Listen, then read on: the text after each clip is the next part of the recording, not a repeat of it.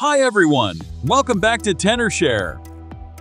If you experience the unable to check for update or unable to install update error when trying to update iOS 17 or iPadOS 17, then you come to the right place. Just like this, I am now using the iOS public beta version to simulate the situation when the official version is updated. When you happily click to install now, your phone shows unable to install.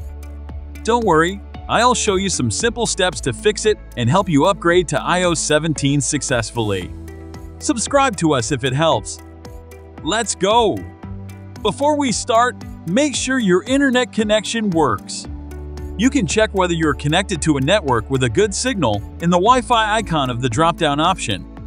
Method 1. Check your iPhone storage space. You need at least 1.5 GB of free space to download and install the update, so make sure you have enough storage space available. Then you can check the remaining storage space in iPhone storage. If you don't have enough space, I have a good idea. Offload apps that you don't use often. This will remove the app's data from your phone, but you'll still be able to download it again later. It's up to you. Method 2. Delete and reinstall the iOS 17 update. Sometimes you just get stuck on this interface. If you don't want to wait and want to download it again, you can go to iPhone storage. Then look for the iOS 17 upgrade file, tap on it, and delete it.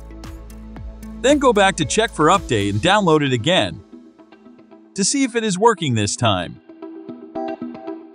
Method 3. You can also force restart your iPhone to refresh it. For iPhone 8 or later, press volume up and quickly press volume down, then press and hold the power button. Wait for about 10 seconds until you see the Apple logo appear on the screen. That's it! Now you can try to install it again. Method 4. Upgrade with ReiBoot, faster. If you want an easy and safe method, then I recommend you use TenorShare ReiBoot. ReiBoot is a professional iOS repair tool that can help you fix a variety of iOS problems, including the unable to install update error.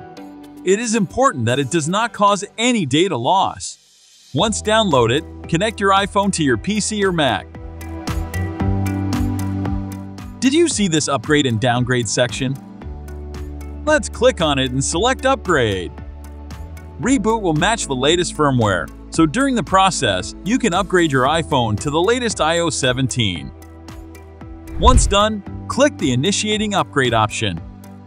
Now you can go grab a cup of coffee. Don't move your phone during the process.